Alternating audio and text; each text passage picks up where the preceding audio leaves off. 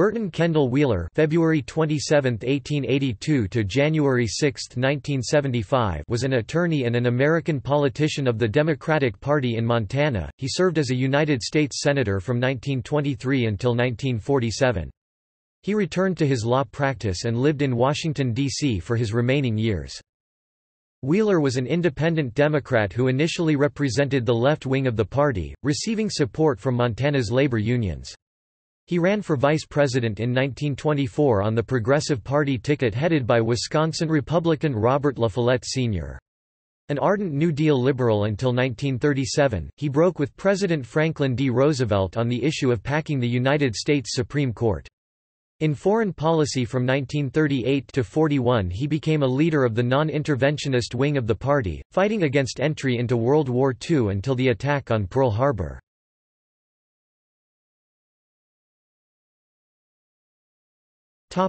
Early life and education. Wheeler was born in Hudson, Massachusetts, to Mary Elizabeth Rice née Tyler and Asa Leonard Wheeler. He grew up in Massachusetts, attending the public schools. He first worked as a stenographer in Boston, Massachusetts. He traveled west to attend University of Michigan Law School, where he graduated in 1905. He initially intended to settle in Seattle, but after getting off the train in Butte, Montana, he lost his belongings in a poker game. The new attorney settled there and began practicing law.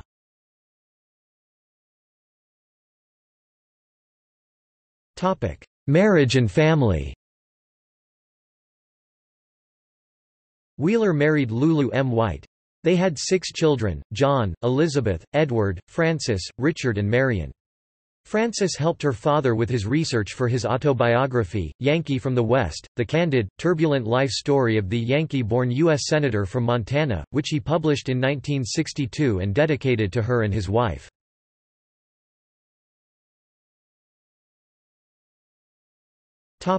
Political career. Wheeler was elected as a Montana state legislator in 1910, and in that position, he gained a reputation as a champion of labor against the Anaconda Copper Mining Company, which dominated the state's economy and politics. He was appointed as a United States attorney. During his tenure, he was notable for not issuing a single sedition indictment during World War I, especially significant as Montana was a large stronghold of the industrial workers of the world. In other parts of the country, IWW membership was suppressed under the new sedition law.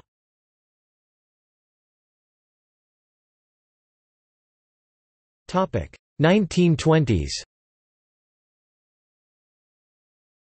In 1920, Wheeler ran for governor of Montana, easily winning the Democratic primary, and he won the support of the Nonpartisan League in the general election.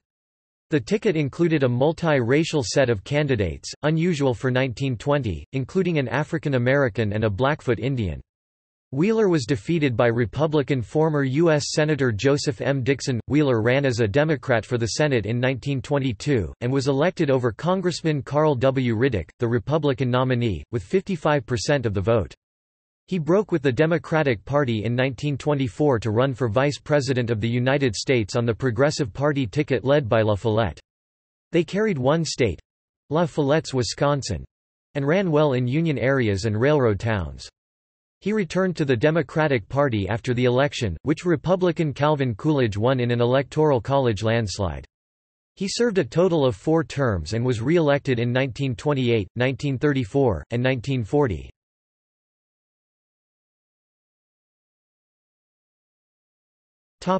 1930s. In 1930, Wheeler gained national attention when he successfully campaigned for the re-election to the U.S. Senate of his friend and Democratic colleague Thomas Gore, the colorful, blind cowboy of Oklahoma. Wheeler supported President Franklin D. Roosevelt's election, and many of his New Deal policies. He broke with Roosevelt over his opposition to the Judicial Procedures Reform Bill of 1937, and also opposed much of Roosevelt's foreign policy before World War II. In the 1940 presidential election, there was a large movement to draft Wheeler into the presidential race, possibly as a third-party candidate, led primarily by John L. Lewis. In 1938, Wheeler introduced Senate Resolution 294, a sense of the Senate, statement that, in order to ensure fair competition, AM radio stations in the United States should be limited to a transmitter power of 50,000 watts. Now commonly known as the Wheeler Resolution, it was approved on June 13, 1938, and the next year the Federal Communications Commission implemented a 50,000-watt cap, which still remains in force.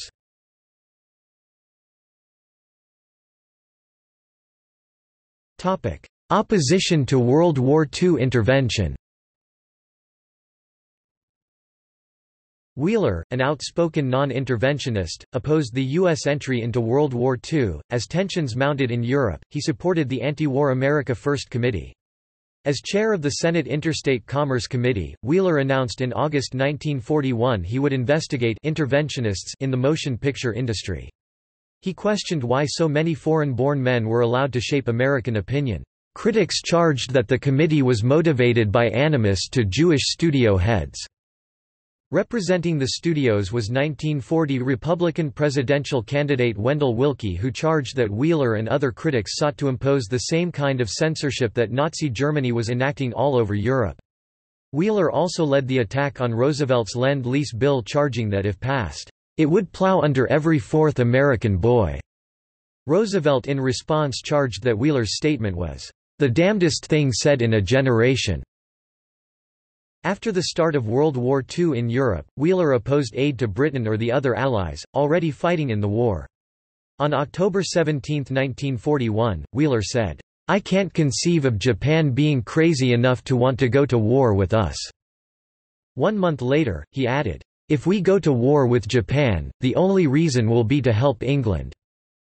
The United States Army's secret victory program was leaked on 4 December 1941 to Wheeler, who passed this information on to 3 newspapers. Following Japan's attack on Pearl Harbor, Wheeler supported a declaration of war saying, "The only thing now is to do our best to lick hell out of them."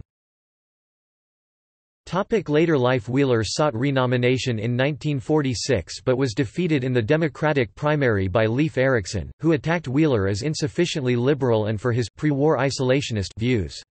Erikson in turn was defeated by Republican State Representative Zales Ecton. On September 15, 1950, Wheeler served as counsel to fellow Democrat from Minnesota Max Lowenthal during the latter's testimony before the House Un-American Activities Committee. Wheeler did not return to politics, nor full-time to Montana, but took up his law practice in Washington, D.C. Aided by research by his daughter, Frances, died 1957, Wheeler wrote his autobiography, with Paul F. Healy, Yankee from the West, published in 1962 by Doubleday and Company. He dedicated the book to his wife and daughter. He died in Washington, D.C., aged 92, and is interred in the District of Columbia's Rock Creek Cemetery. His Butte home is a National Historic Landmark in recognition of his national political role. In 2004, journalist Bill Kaufman described Wheeler as having been notable as an anti-draft, anti-war, anti-big business defender of civil liberties.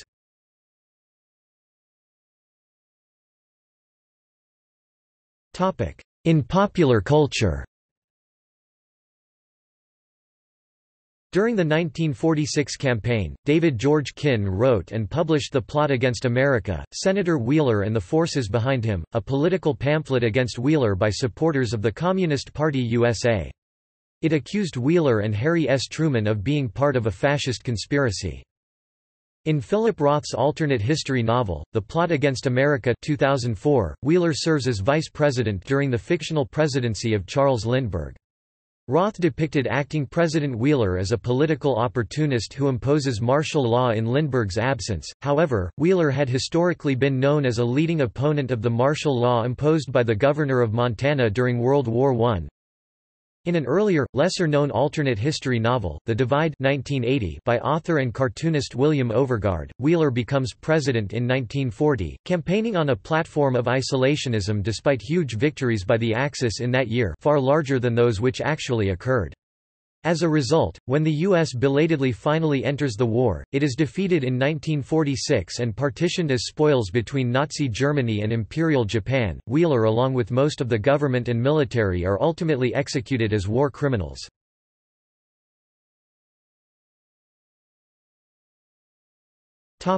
See also: List of United States senators expelled or censured.